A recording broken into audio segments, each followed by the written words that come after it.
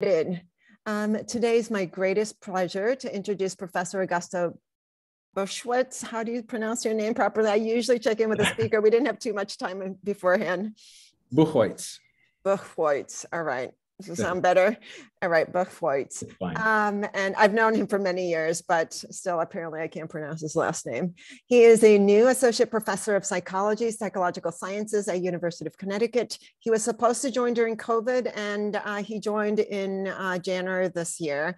He was teaching, and in the middle of teaching this semester, he moved all the way from Brazil with his family. And so you can imagine how hectic the semester must have been. And it's fantastic to have you here finally today. He's also a affiliate member or research scientist at Haskins Laboratories, where he has been collaborating for many, many years. And he has, even though he's from Brazil, he has extensive training and collaborators in the United States. First, he got his PhD in language and linguistics from the Universidade Federal de Santa Catarina, Brazil, where he investigated the brain basis of late bilinguals. And he was a visiting scholar and postdoc for 3 years at Carnegie Mellon University with a very well-known language scientist, imaging person called Marcel Just. And he investigated the brain basis of late bilinguals there. I'm sorry, he was with Marcel Just for several years. And then he was an associate professor of psychology at the Pontifical Catholic University of RS. I apologize, I'm kind of reading it off, so I'm most likely not saying it correctly. And also he was a senior researcher at the Brain Institute of Rio Grande do Sul. His research interests involve using fMRI to investigate early literacy, developmental dyslexia, but also he's very well known in looking at the effects of the environment on cognitive development, especially leveraging the unique environment and the research and the environment that he has had in Brazil and other countries in that area. And hopefully we'll hear more of that also. He's a principal investigator. He's also well known for disseminating Brazil-wide, I think, a Grapho game, which is an early literacy app in Brazil. He was nominated for Brazil's National Education Council in 2020 and the technical advisor for Brazil's National Public School Textbook Program for daycare and preschool books. He's currently working with the International Development Banks on early literacy and tech solutions to assist teaching and evaluation. So I've been dying to hear him talk about all these different things and how they fit together. Seems like he's going to try to fit all this in an hour. I'm very looking forward to hearing from him. So thank you very much for joining, everyone, and Augusto, and please start. All right. Thank you. Can you see my slides? All right. It's not in slideshow mode. It's in the presenter mode, I think. Or it's not in, yes. Can you swap displays if you have two screens? Oh, sure. Let me see. You share the right one, I guess. This one. Yep. Right. Looks great. All right. So thank you, Fumiko, and thank you to all the the BIRC group for having me. We canceled twice. One was my fault, and I'm really glad to be here. I was actually hired during a really difficult time, as most of you know, and I never had a job talk. So I think, Fumiko, if I may, I'm going to make this kind of my job talk, and that's why it's a bit of a story. We will go into some of the results and some of the findings that we have in Brazil, but you'll see that there's also a little narrative that kind of starts with the title and why I chose to use the famous Pink Floyd song as my title. I will try to make a connection between my early start and how we built the lab from scratch in Brazil, and then this transition now to the US. And I apologize that I did assume that the audience has a little bit of understanding of brain functional neuroanatomy, but if I went too fast in that sense, please ask questions later. And also there's the literature, that I'm presenting and suggesting with the references. So basically, a bit of a background, really quickly, what's with this title. And how we started an fMRI lab from scratch 10 years ago. So this story today isn't, that much, and it doesn't carry as much weight as it did a long time ago. It's a lot easier to set up things these days, but it was an interesting experience. And I just, the two notes that I put there, when myself and a colleague who's now here at the Nathan Klein Institute, Alex Franco, when we arrived at the Brain Institute in Brazil in 2012 together, the screen was off center and there was a DVD player hooked up to it. So that was the idea of an fMRI setup it took us a year to work our way towards a workable fMRI, visual and auditory presentation and stimulus collection, at least motor response behaviors. I'm going to talk a little bit about this reading clinic that we established for developmental dyslexia. It lasted about 7 to 8 years. The interruption in 2020 has to do with the pandemic, of course, and it was a bit of a unfortunate interruption because the last 2 years we had a really smooth engine running, and we were scanning a lot more kids than we used to, and we could have reached higher numbers. A little bit about our study on violence in teenage brains that was carried out in Brazil and then later in Tegucigalpa, Honduras. This was an interesting collaboration with the Inter-American Development Bank. I'm not going to have time to talk about the machine learning stuff, so just a quick note, and then those of you who are interested can search some of our publications.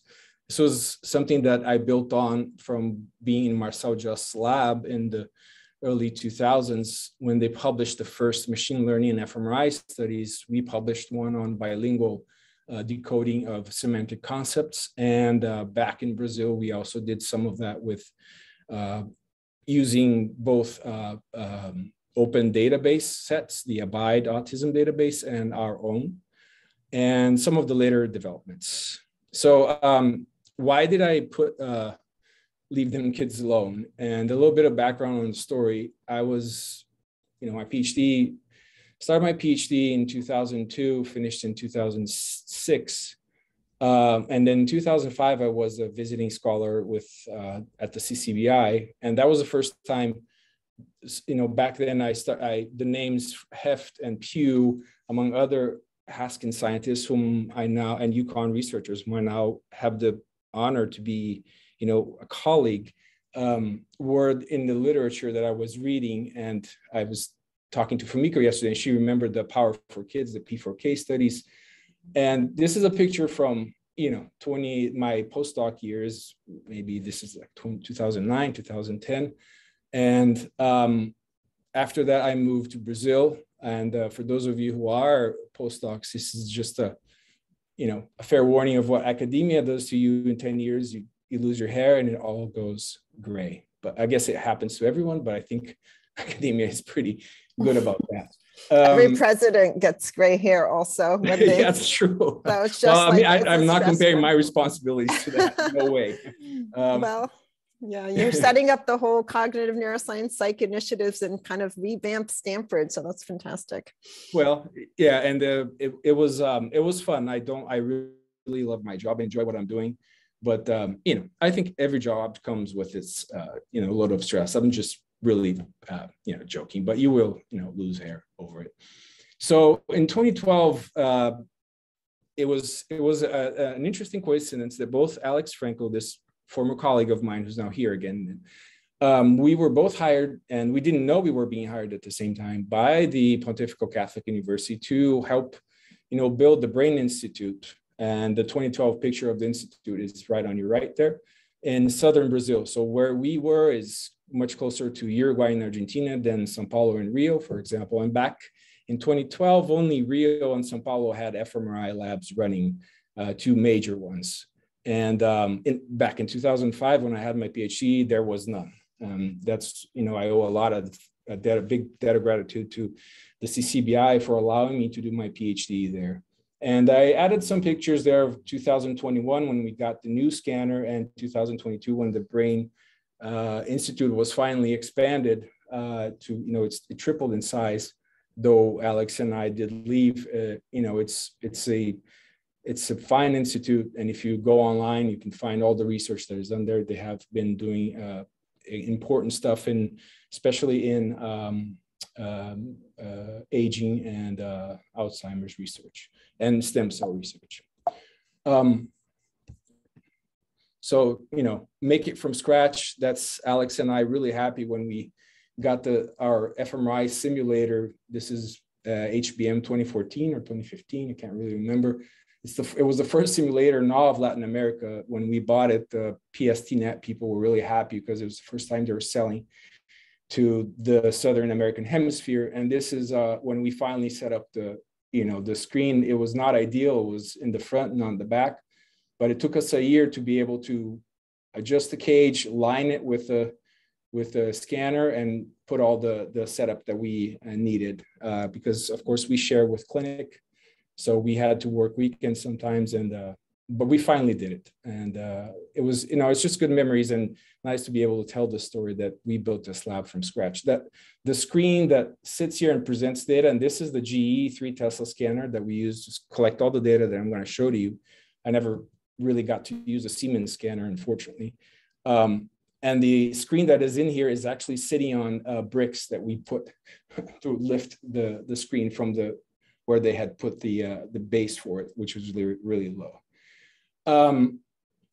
Anyway, so now to the actual scientific stuff. And why, what's with the title? Why did I put that title? When I was first hired, I remember having a meeting with some of the more tenured professors in different areas. And one came up to me and said, why don't you just leave these kids alone? Why would you put kids in a scanner? What's the point of doing that?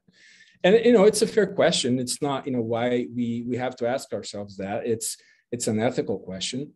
But I remember just being really taken aback. And the reason, I like telling that story is just because it was so, it's only 10 years ago, but it was so new to be doing brain imaging, and especially brain imaging with children, in the 8 to 10-year-old range in Brazil. And there were no studies with fMRI, especially in that age range. So it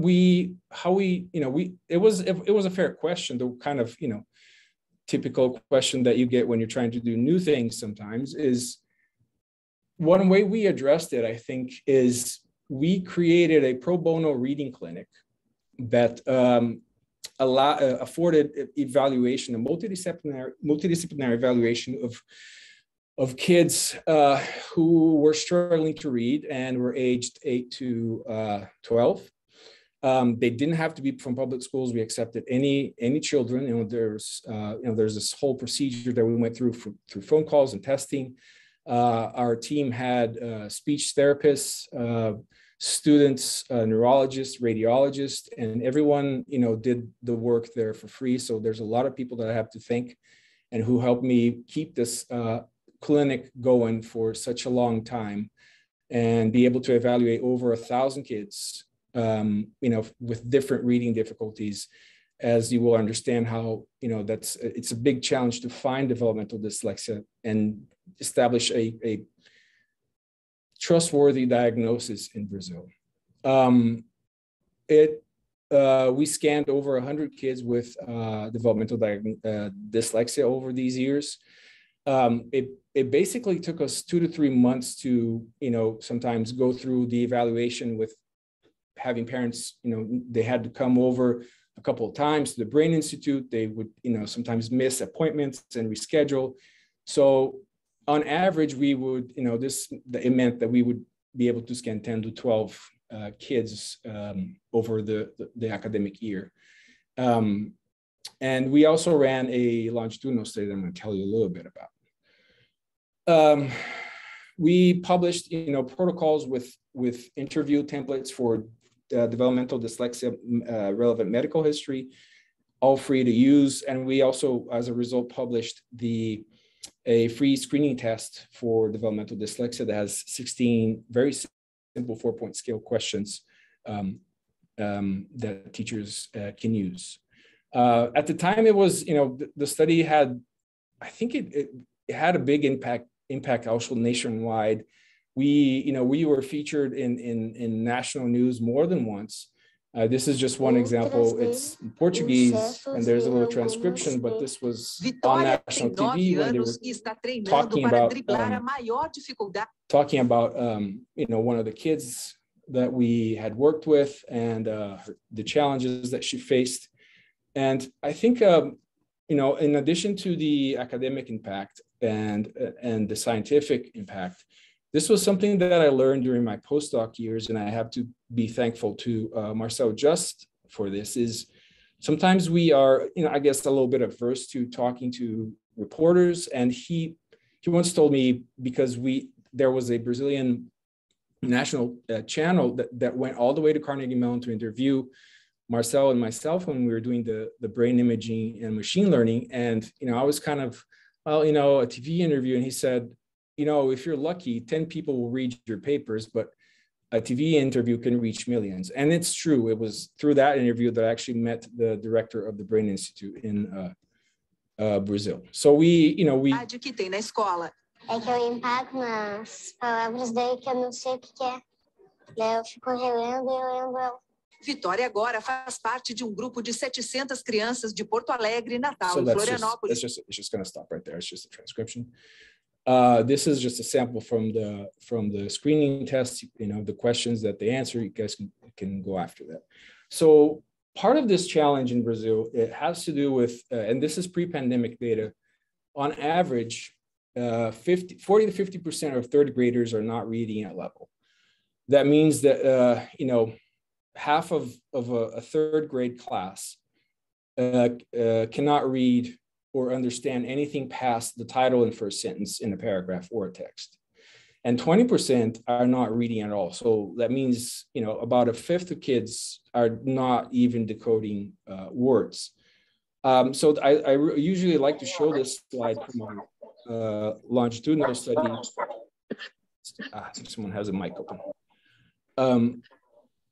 The distribution of the kids when we first started in third grade, about 26 out of 131 that we followed in Porto Alegre. There were two other cities. We started with 700 kids, and we ended up with a total of 300 in the 3 cities. We lost a lot of them during the 4 years. About 26 of these, about 20% were, what you would consider at risk for dyslexia. And it's obviously not true that you have 20% of kids who are dyslexic. That's not, it doesn't make any sense in relation to the epidemiology of the prevalence of dyslexia worldwide. And some of the challenges from our data, you can see here, we plot over different tests, like their accuracy and for example here, it's the accuracy in word reading. So good readers and our average readers, they have a similar behavior here in accuracy, but the IQ, SES, and age-matched peers for the dyslexic kids, their performance is very similar. So it's not that poor readers, are just below a certain standard. If you look at an average that is data-driven in Brazil, based on what kids are actually reading and not what the ideal standard would be, even your good readers are not going to be reading that well.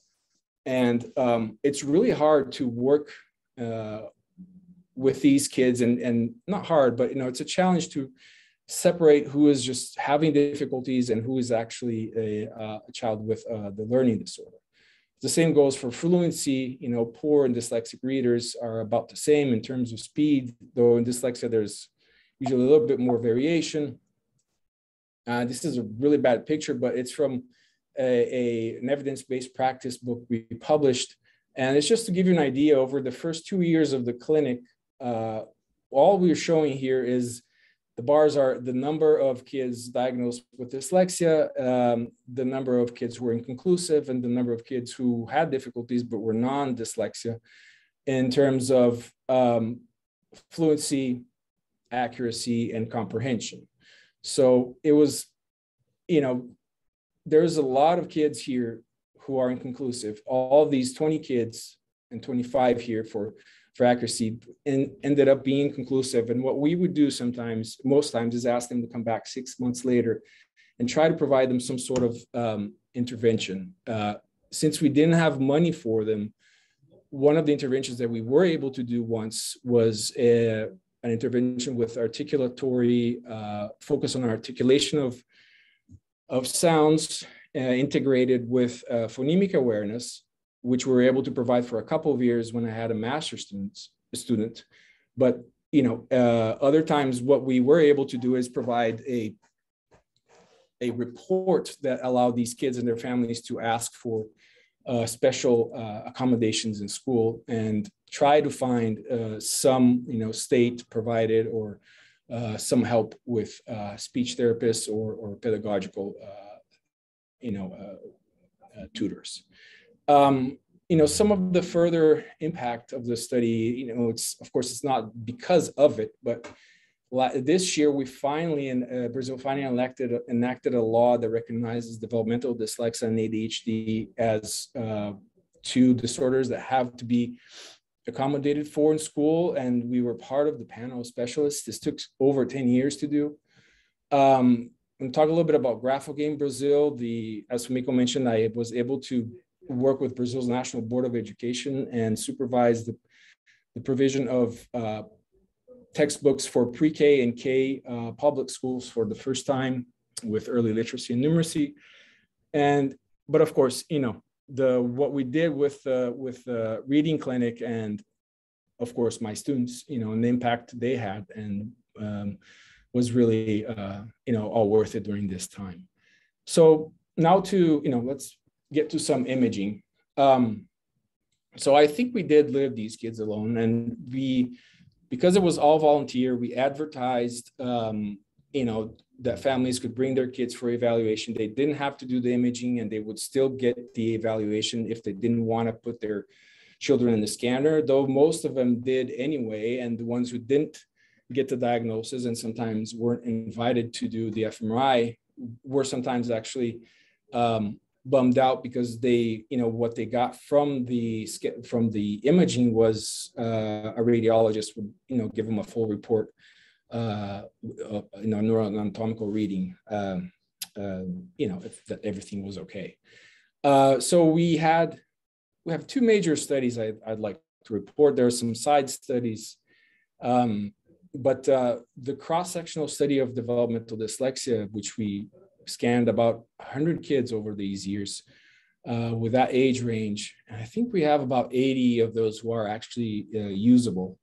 And a longitudinal study that we scanned 65 kids twice within 1 year of their going to school, though that one is largely unpublished still. And this is something I remember from being a postdoc and a pre-doc. Is my first fMRI paper was using data that was collected before I arrived at the CCBI. And because I had to learn to pre-process data, I was given a data set and said, this isn't published. If you can pre-process it and make sense of it, and there's something there, you can, try to publish. And we did. This is a 2008 Japanese bilingual study that we published.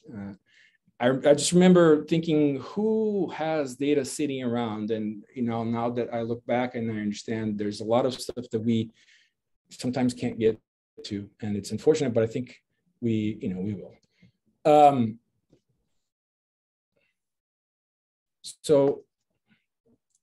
Oops.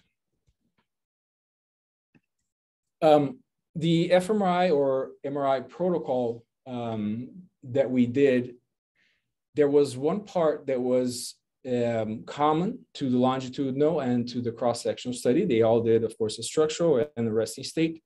And there was one lexical decision task with words and pseudo words. The longitudinal study also included a number sense and arithmetic operation. We did do the Haskins Fast Language Loc on their second visit, which is when I met Ken and Haskins, and we did the Portuguese version of that. And we also have other studies, and I'm going to talk a little bit about the social stress one, but no time to, I won't have time to bring the syntactic priming and ambiguity results yet. So the lexical decision was, when we were starting, we tried to be really conservative in terms of, okay, what can we do that's validated and it's probably going to give us results. So we started just doing resting state structural task, and then including a word reading task from an age-appropriate word reading test. It had 20 regular words, 20 irregular, and 20 pseudo words. And we piloted and, figured out that dyslexic kids sometimes took 4 to almost 7 seconds to decode the word and make a decision. So they had, controls, and dyslexics had about 7 seconds to decide if the word existed after they read. And this was, the sort of main task that we did with every single participant from all of our studies, including, resting state.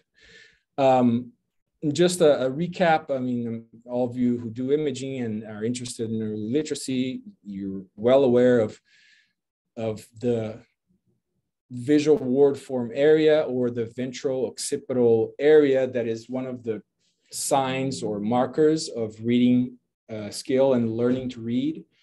This is an area at the junction of the occipital and temporal lobes that's been found to activate for reading and be associated with reading skill development, and not activate in dyslexia in different languages. These are some of the older studies, but there are studies that go all the way to more recent years, and meta-analyses continuously showing that the ventral occipital, or the visual word form area, is this sort of area of the brain that tunes to reading skill. And it possibly has to do with some of the particular aspects of reading, such as, the fact that we have to break the mirror invariance of letters and that kind of stuff. So, just to recap, and again, we were very conservative in the beginning. So with the word reading task, we were very happy that we found the same effect with all types of words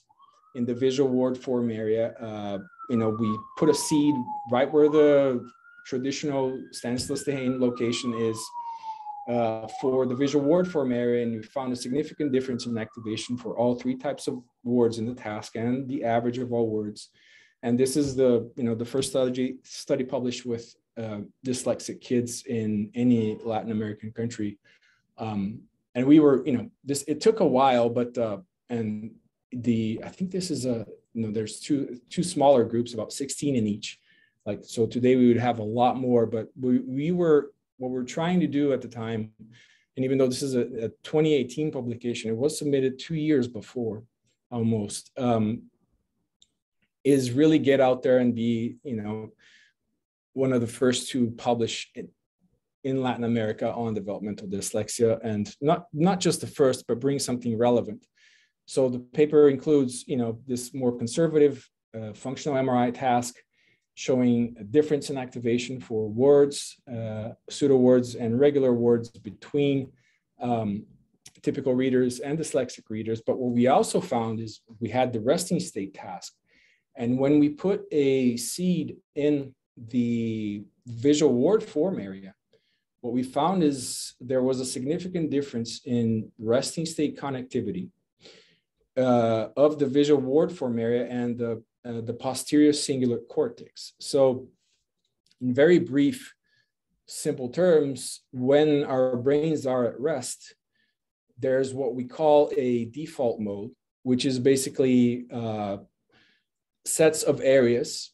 They can be associated with auditory processing, motor processing, or just the traditional default mode, which includes anterior cingulate, posterior cingulate, like this one, that basically are highly connected when we are at rest. And there are several studies that show there may be indications of brain function at rest, differences in clinical groups, for example, that help us understand, what is going on in the autistic brain or other situations or the other mental disorders.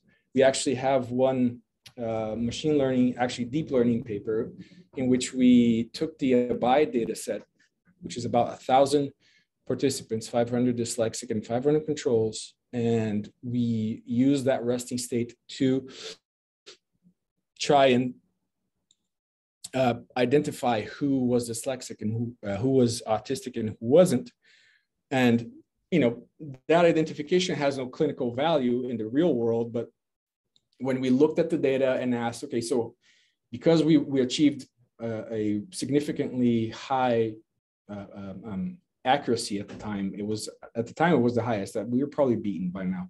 It was 76 to 77%, which in real world diagnostics has no value. But we also asked, so what is the connectivity? What are the correlations and anti-correlations that are helping us, identify with a deep learning algorithm who is autistic and who isn't? And one of the main differences was anterior, posterior PCC and frontal lobe connectivity in that case.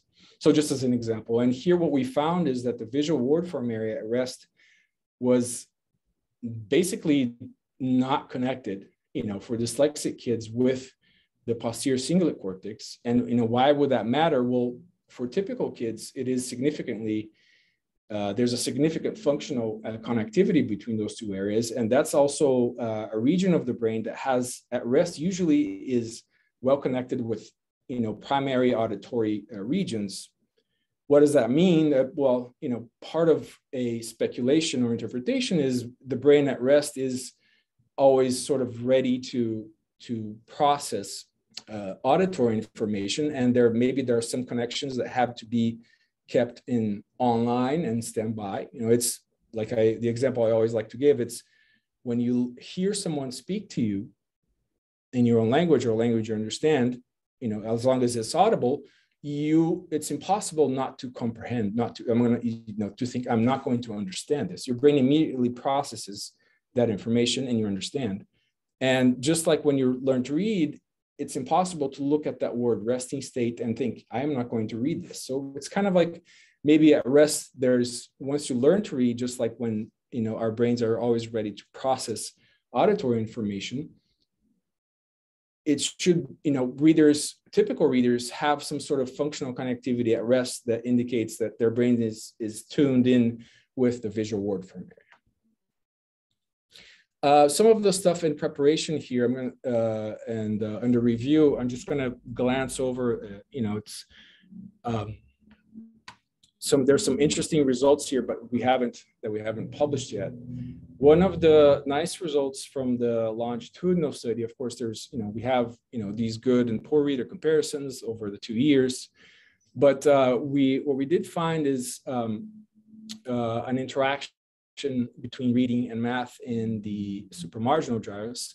And the other two studies I'm going to show you is the social stress study and the brain bank. So actually the order here is different than the one I'm presenting. The social stress study emerged from my collaboration with a former colleague, Dr. Gracie Oliveira, who actually moved to Denmark now. And he focuses on stress and the effects of violence. And that collaboration with him, I had a postdoc at the time who had a PhD in genetics and helped me develop a social stress trier for dyslexia. So what's a trier? A trier is when you try to inoculate stress in people. Of course, what we mean here by stress has to be very carefully designed, and I'm going to show you what we mean by it. It's generally not something that is going to harm someone, right? So, why are we looking at the stress? And our idea was to look at dyslexia. So what we did is we collected cortisol in saliva during this study. I'm going to show you how it was done. But just to know, in the other study I'm going to show you, what we looked for was cortisol levels in hair. And there's no norm for cortisol really. So it's always kind of relative. You have to, be able to compare to other groups. And this is the protocol. So kids would, they would arrive. We were, of course, explain everything that was going on way before. They could leave the room if they didn't like it. And we started collecting their baseline saliva. But the stressful task was they would get in a room. There were judges, a neutral judge, a sort of good judge that would smile and give positive comments, and a bad judge that would be a person that would, you know, shake their head or whatever. And they would read Harry Potter for about 5 minutes. And we would collect saliva at different times. And there were control kids here too.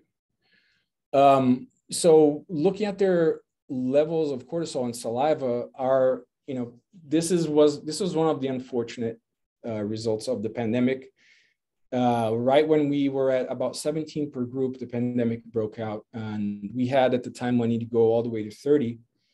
That study is gone. That money also had to be, you know, there was no way we could continue doing the social stress, because even with masks on, there's, you know, it covers your face and the visual cues that you're supposed to give. So we, you know, we just stopped, but we haven't published this yet, but we did find that there's a significant difference in how the cortisol and saliva behaves over the trier. But usually what you want to find here is that you are able to inoculate stress even in the controls. And it kind of looks like the controls have little or no effect in the trier. So, but anyway, there is a difference here, and a significant difference in terms of how the dyslexic readers react to that situation. And our, you know, we're under review. We're putting online all of the data we collected over these 8 or 9 years. And the brain bank for dyslexia, even though we have scanned about 100 kids, I think like the really usable data is about 80 developmental dyslexia participants. And for this comparison, for example, you know, which is kind of a conservative comparison, but also a sanity check, we were able to sort of create 2 balanced groups with 53 typical readers from the longitudinal study, and control for SES and age and IQ. But we did find, you know, some of the expected, or what one would hope for, differences in neuroanatomy. So the thickness of left inferior parietal and left lateral occipital was significant between the 2 groups, you know, the controls and the developmental dyslexia kids, using this MNI template for you know, regions, brain regions. Other regions appear there too, and there's actually a couple in the right hemisphere, but just in the interest of you know, going more to the point, this is some of the differences that we found. And some of this data, because it's basically, we're replicating in Portuguese findings that, you know, we have in other languages, we have consolidated in one paper that we're going to publish as we put the brain bank online. So it'll be one paper that, you know, has a description of all the data and the differences that we found in between the groups. And it will also be the paper that sort of sets the access to our fMRI and MRI on data. I think I could be mistaken, but putting all the studies together, I think there is about 400 participants in all from the different studies. Some of them are not even mentioned here, by the way. Okay. And then the number sense task. This was in the longitudinal study, and this is a result that is, you know, we've been working on over the past year. You know, this data has been sitting there for a while, but kids in the longitudinal study, in their first visit, they would do a number sense. You know, they would get these geometrical figures distributed randomly on the screen. They had to count them, and then they would get, you know, a number and have to answer yes or no if the number of items they saw was the same as the you know, the representation.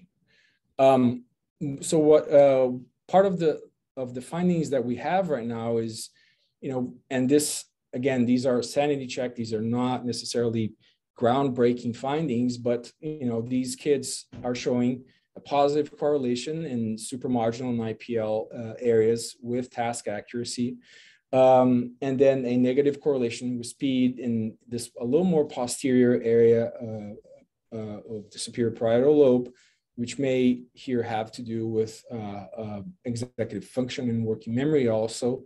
So we're working on making a coherent story of these findings in math, in the number sense, and in the arithmetic task.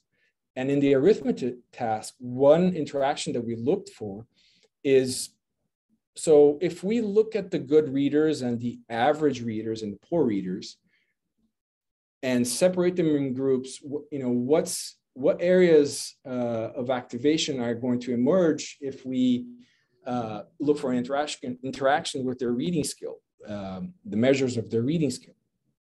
So for the average readers and the poor readers, what we see is are these clusters of negative, a negative correlation with the inferior parietal supramarginal angular gyrus region.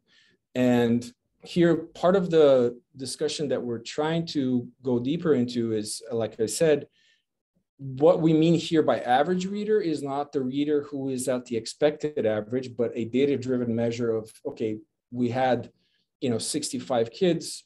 What was the average, the median, who was in the 80th percentile and above, who was in the 30th or 20th percentile and below. And, finding these somewhat similar brain function results for the average readers. And again, here, what we're looking at is activation in the math task, but in interaction with their reading skill, is we're sort of trying to make a story here and look for evidence that, and probably, putting some of these average readers together with the poor readers. What is the interaction in areas of brain function that are important for reading, but also emerging evidence show important for math and arithmetic, such as, these inferior parietal regions that we always see in reading and part of, this decoding loop, as we know. And the supramarginal and angular gyrus have emerged very consistently. Oh, by the way, every result I've shown you and I will show you today is always corrected for multiple comparisons. Okay, so there's no uncorrected data here. I noticed that there is a lot of stuff in the bottom, but telling you what it is. And here it's about 20 to 25 kids in each of these groups, as we divided, the 65 longitudinal study kids in 3. So, this is something that we're developing further and still looking at, and we're trying to map, for example, how the fusiform gyrus activation and the angular gyrus activation behaved from visit 1 to visit 2 and in relation to their performance and those 2 time points. Had they improved their reading? Did it stay the same? Did their math improve? Did it stay the same? And using out-of-scanner measures. And we actually have, school data for these kids for 4 years, though we only scanned them over 2. We have data 1 year before the scanner, for the year they were scanned, the year they were scanned again, and for the year after. So that's what we're working on right now and trying to make a more coherent story, even though it would be nicer to have more participants.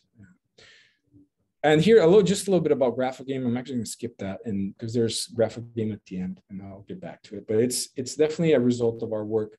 And now GraphoGame Brazil, their GraphoGame is present in several languages, is the most downloaded language version with over 1 million downloads. And in the last update, we put something new in it, which is not found in any other GraphoGame version, which is a mouse shapes showing, articulation differences to help kids map, the sounds of vowels and consonants with, the letters. Okay, so, and now, we're about 40 minutes in. So I'm going to shift a little bit from early literacy to exposure to violence. This part of the talk is a little shorter, so I'm pretty sure there'll be time to do it in the next 20 minutes. But just to provide you some context, in 2015, 2016, and this is still true, but there was a big peak in school and overall violence in Brazil. And, this is a video from a school playground in our hometown, and shots are fired just outside the school and kids run back in. And at that point, Porto Alegre, which is our hometown, actually was among the 20 most dangerous cities in the world. I don't think it is anymore.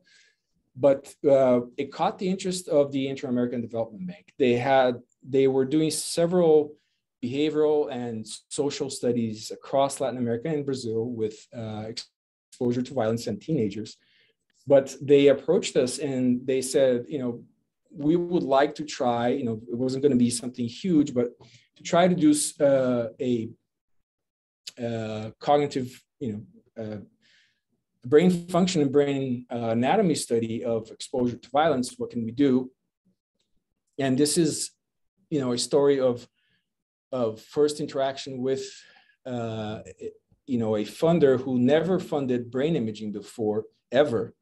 And, their expectation of cost was, of course, much lower because what they're used to doing is, doing these large pencil and paper and, social and behavioral studies. But when we told them, what it costs to scan someone and, transportation and everything else, we were able to get funding to scan about 120 kids, and we ended up with 60.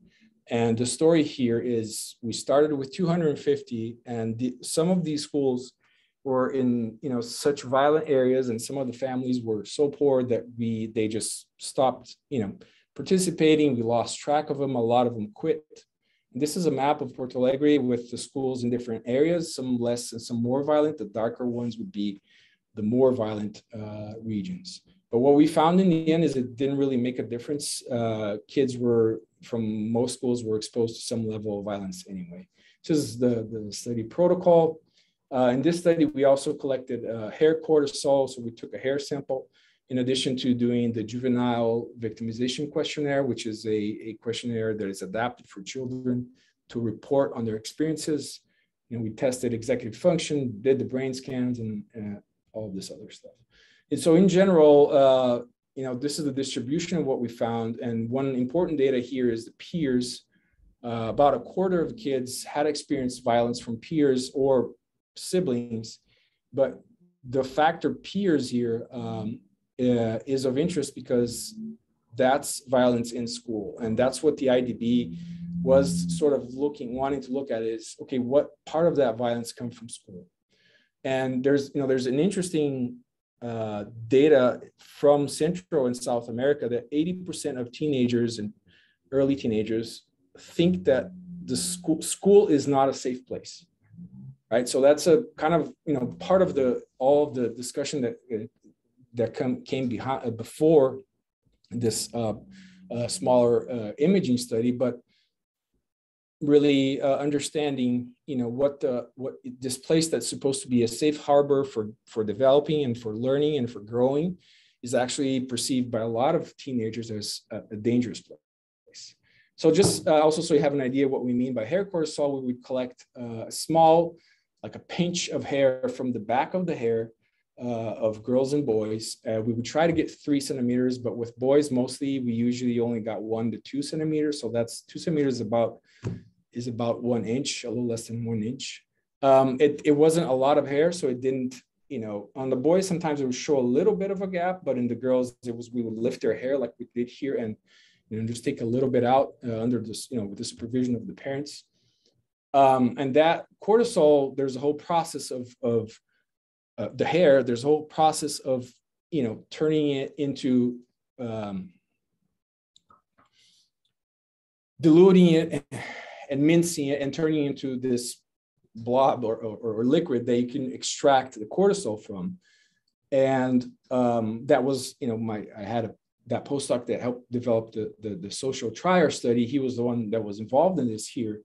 So one of the nice things that we found that were of interest to us is that what kids, these were 11 to 13-year-olds, what they reported in their JVQ questionnaires correlated nicely with their cortisol levels. And this is, again, there's no norming for cortisol. So basically what we'd see is, more exposure, more cortisol in 30 and 60-day measures. So 30-day is the first centimeter, your hair grows about 1 centimeter per month. So from the scalp, the past 30 days are sort of represented in cortisol of that first centimeter and the past 60 days of the second centimeter, for example. And in the subsequent paper, we were able to collect additional data and go a little further and find, be able to separate these kids in 3 groups of highly poly-victimized and low poly-victimized, which basically means kids who experience 2 or more acts of violence or trauma in the past year, or then 3 or more. And then also showing how it it had some high correlations with somatic complaints, anxiety, and other types of items that we identify with the child behavior checklist. So anyway, that's the kind of, setting up the brain imaging stuff. And as I'm sure most of you know, one of the ways that we read people and interact, we're very social beings. So when we look at people, we usually, there's, a little bit of variation, but we'll look for their eyes, their nose and mouth, sort of that movement. For visual cues, in addition to auditory and body language cues, and, to try to understand and direct and make decisions about our interaction. Am I pleasing this person? Is this person my friend? Is this person going to attack me? Is this person, what is this person doing? Those of you who are familiar with the studies on autism spectrum disorder, not only is there, visual pattern of looking for face cues erratic, but even if they are trained to look for some of these cues, it's, their brains don't really respond like non-ASD brains do to these visual cues and understand them as information to inform behavior. There are studies showing, that maybe, there are some ways to train and stuff, but I don't want to go into that. But basically the point here is one of the tasks that we did with these kids in the fMRI was reading the mind in the eyes task, which is a very simple task in which kids see 32 pairs of eyes, 16 from men, 16 from women. It's just a pair of eyes and the nose. And they have different, visual cues, and they have to decide if that person is sad, happy. And then they see the same pairs of eyes, and all they have to do, sort of in the Craig and Lockhart, lower and higher memory tasks or whatever, they have to just decide if that's a man or a woman. So these kids whom we analyzed and the ones that we evaluated and we were able to bring to the Brain Institute, they would do the task in the scanner. It's just, there's no sound here. It's just, illustration. That's, part of the task. They would get a pair of eyes and they had to make a decision about what, how that person was feeling. Here an example. And so the same pairs of eyes are shown twice, but the task is different. First is this man happy? Is this man angry? There's always two options. And the other is this a man? Is this a woman? And by the way, it doesn't say, is this man happy? It just says happy or sad. So this we published in Developmental Science. And this was, at the time, we were really happy with the study and happy that we were able to find, something that stands up to, even though it's just a cross-sectional study, it doesn't show how, these kids develop or if that develops, if these differences in activation will result in anything.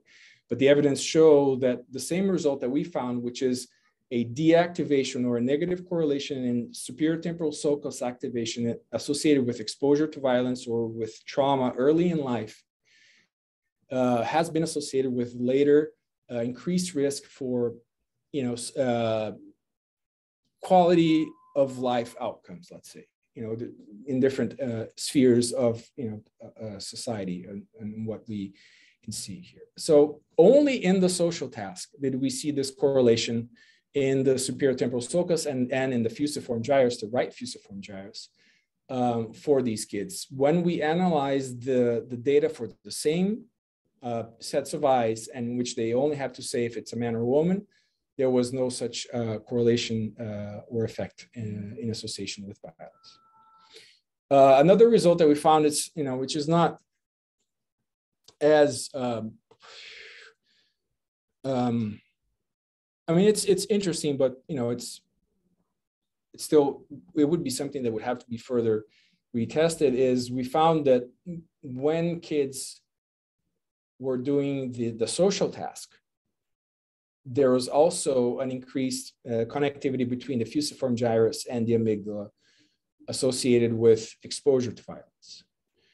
Now, this group is not big enough to, make assumptions about actual changes in lasting changes in brain function. But what it did suggest was, these kids, 11 to 12-year-olds were more exposed to violence. The exposure to violence did correlate with how their bodies responded. They had more hair cortisol. And in the social task, there was a difference in how their brains responded to deciding, what the person was feeling. What does that mean in terms of their development and what's affecting? We really would take following me up on, but it does suggest that violence could be impairing, how their brains function socially. And the other task that I'm going to report for this study is an executive function task. And we all know, something critical for early adolescents and adolescents. And this is sort of a ripoff from, the Harvard group that studies trauma in adolescents, including Charles Nelson. And they have this sentence: there's lots of power, but not enough control. And the only thing I added here is, an adolescent is kind of like having a Volkswagen Beetle and putting a Ferrari engine in it. There's a lot of power going on. There's a lot of development and, hormones being pumped and emotions and peer acceptance being sought.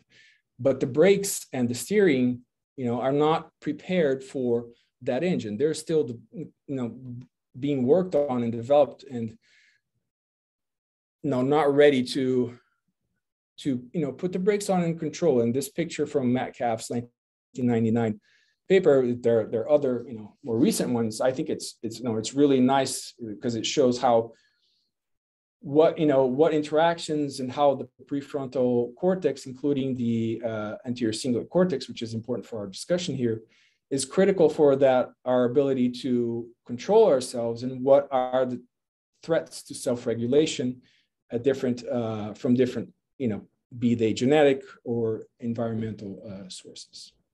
So, of course, these in Brazil, why are we looking at this? Let me skip forward to a slide here and then I'll come back. And why was the Inter-American Development Bank interested in this is Latin America and Brazil have a really high number of ninis. In English, it's the youth not employed and not in education. So in yellow there, you see Brazil, this is pre-pandemic again. Brazil is 23. El Salvador and some of these Central American countries are around the same number. Mexico is 25.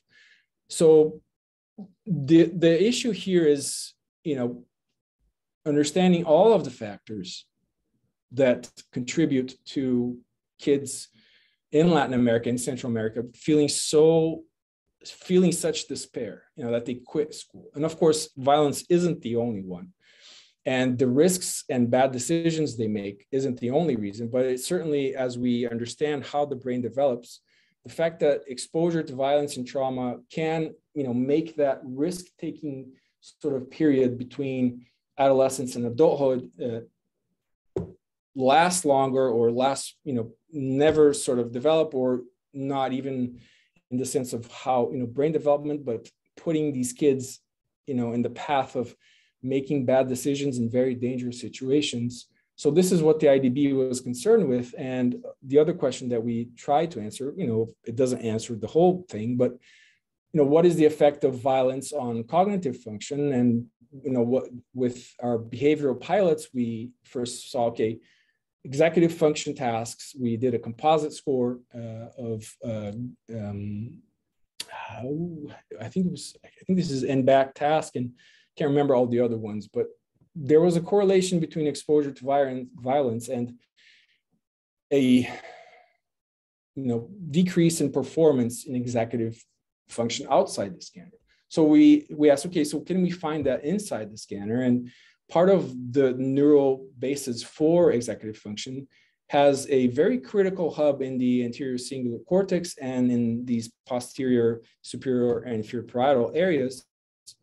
And so what we did is, these are the same kids that did the reading the mind and the eyes task. They did, I'm sorry for the Portuguese here, but this is a slide I just took from other presentations. You might notice that sometimes there's a little bit of Portuguese, but it's inhibitory control. And it's a very simple go, no go task. So over 9 minutes, with their left hand, they either press with their middle finger or their index finger for X and O, and then randomly they get a blue square, and that's when they have to use the unpreferred sort of motor response with the right hand. And then, of course, here we use the right hand because these are all right-handed participants, and we don't want any latency having to do with the fact that they are right-handed, and you would be pressing with your left hand, of course. So I usually like to show you guys what they would see in the scanner. So this is what they would see, for about 9 minutes. And every time they see one of these, they have to press, with their index or their middle finger. Oops, there comes the blue. And then, this is what they're doing over that period of time. I'm not timing this right, just as an example. So for about 9.5 minutes, that's what these kids do. And it's natural that over 9 minutes, your latency in response with the right hand to the random, unpreferred blue square may increase.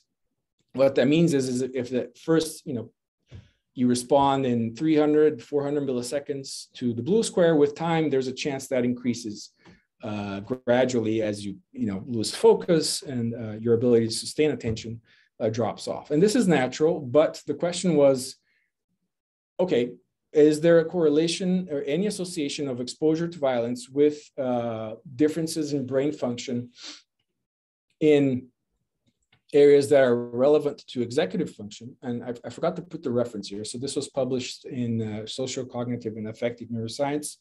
And the first author is Cara, C-A-R-A, which is a former student of mine who's actually a psychiatry resident at the University of Miami right now.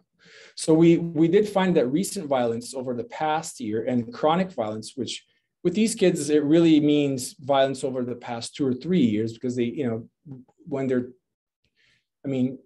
12 and 11, what they're reporting on can date back a few years, but usually most of the violence was recent. But even when we broke the score down into the more chronic violence, everything that was before was past 1 year, and everything that was just recent, there was a negative correlation with frontal parietal activation, and the anterior cingulate, cortex in this region, more superior dorsal region, which is associated with executive function, showed a negative association with violence. And so it's important to remember that this is the part of the anterior cingulate cortex that is associated with executive function, because the ventral anterior cingulate would be, limbic and more related to emotions, let's say. And that's not what we found. This was in the anterior cingulate.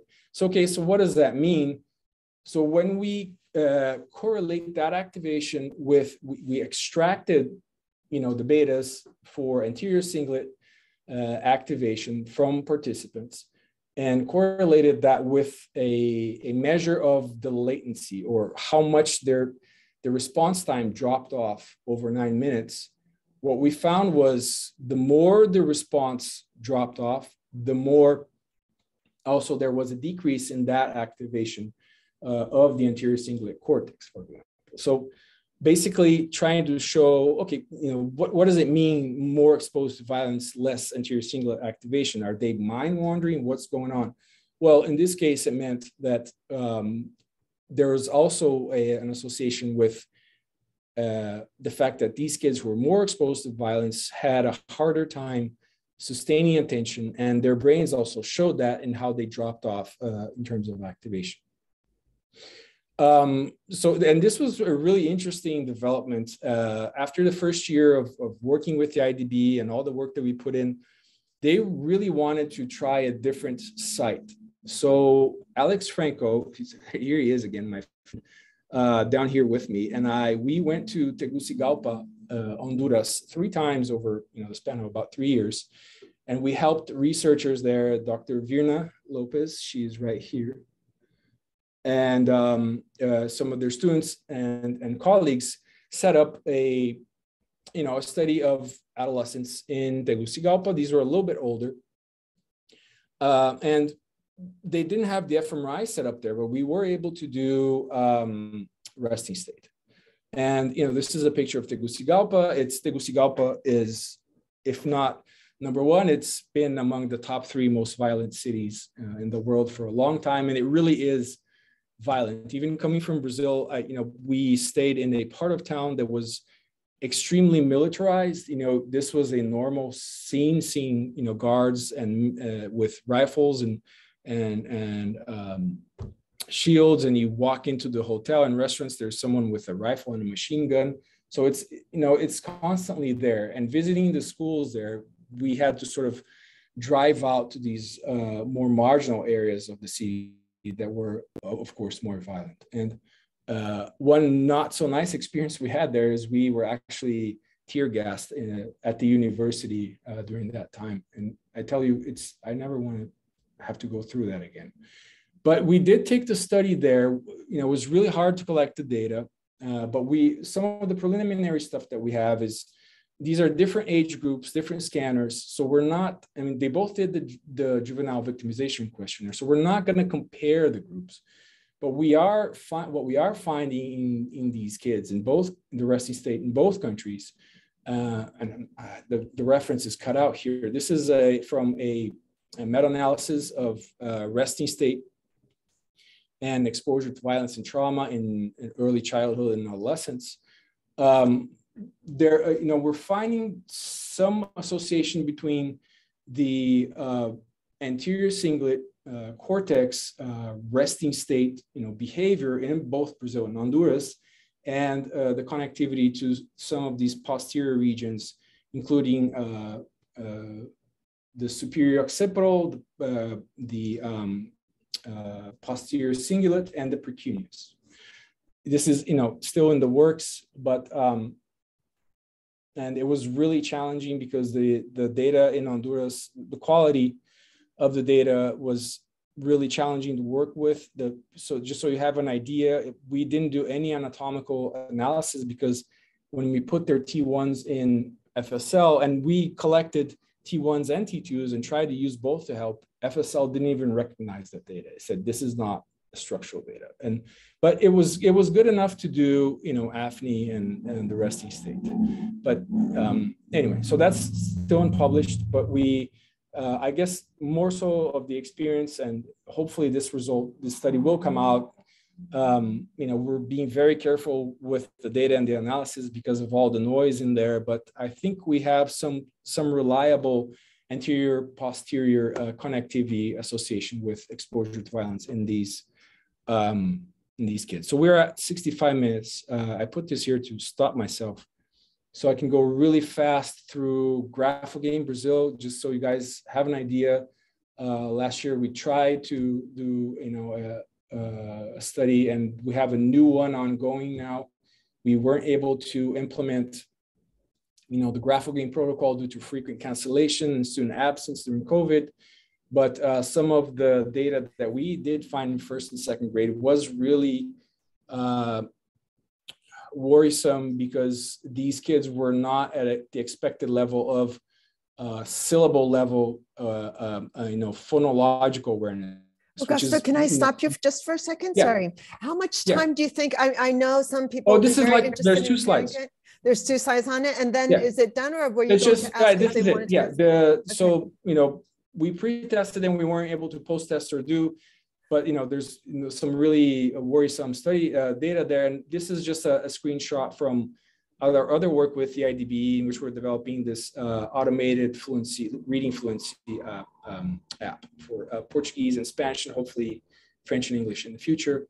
And just pictures of the lab in different times, 2014 and so, and there's way too many people to thank, so it's not. I try to put a picture there with most people, but it wouldn't be fair to, I think I'd probably forget someone if I try to name it. It's always tricky. So that was it. Great. Well, thank you very much. Thank you. That was really everything from early literacy imaging to cortisol stuff and high stress, and the environment that you scanned and set it up and have done all that is pretty remarkable. And then going into kind of Graphogain. I'd love to ask some questions about cortisol, but I'm sure other people do also. And I need to get going. And so I'm going to hand over host access to Caroline, and she will host it for me and close up. But Does anyone have questions? And then I'll sort of have to disappear. I apologize. By the way, I can send the PDF of the presentation if that helps, and if you guys make that available later on. Great, great. Thank you. That sounds great. Does anyone have questions? Okay, I'm going to be selfish and start with a question. So I apologize if I missed this. Oh, is it okay, Caroline, if I ask a question? Yes, please. Oh, great, great. So cortisol, hair cortisol, and we've done kind of some things in younger kids looking at kind of, it seems like a very easy, I mean, nothing is easy or often comes with a cost, but right. You cut the hair and you look at the past 1 to 3 months of stress level, and there's a couple of different measures that you can obtain from it. Did you look at just cortisol, hair cortisol? Did you look at other measures as well? That's kind of question number one. And the reason why I'm asking is you had, I think there was a J something measure that was some behavioral measures. And was that a positive correlation with increased cortisol? Oh, was that violence measure? Questionnaire? Oh yeah, it's the JVQ, the juvenile victimization questionnaire. Got it. Yeah. So that went in the right direction. I was just curious. We were trying to look at sort of executive function correlations, and it was kind of showing an interesting, unexpected kind of correlation. So I'm wondering how robust your results is in, and if you looked at kind of relationship or mediation sort of models with executive function or other kinds of measures or other things, how you might expect it to look like. Right. So first about cortisol, we didn't investigate other, measures of hormone or anything else. But the nice thing about hair cortisol is it gives you a chronic measure, right? So that's basically why we did it, because we wanted to sort of have something more chronic. Because in saliva, as you well know, there's variation, during the day, and you sort of, like in the trial, you kind of have to bring,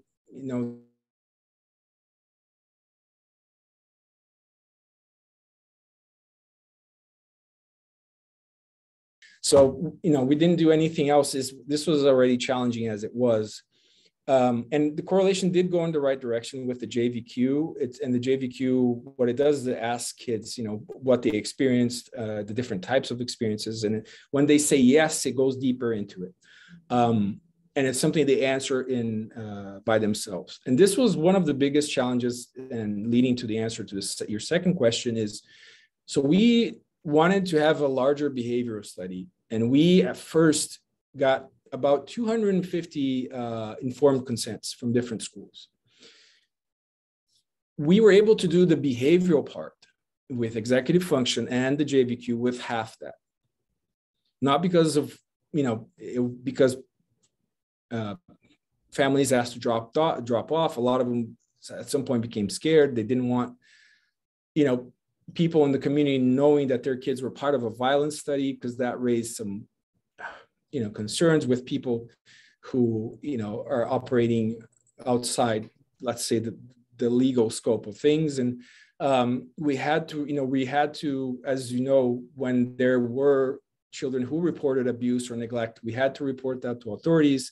But luckily, at least when that happened with us, it was always situations in which the parents, it was, something that had been reported already. There was nothing new. So our behavioral study had about 110 kids, and we had to make a sort of a composite score to find a correlation between exposure to violence and executive function. And exactly what that score is, I can't remember, but I know that we submitted the paper, so it should come out. So I just can't remember everything, but I think it's like a composite between NBAC, and working memory, and some inhibitory control or something like that. Great. So to answer your question, it wasn't, it's to really trust that in terms of a population level, or is this really being, you'd have to do a behavioral study with a lot more kids than we did. Right. Great. Thank you. I'm going to have to jump off, but I'll let Caroline run the show and ask some more questions for people who can stay on longer. Thank you very much. No, thank you.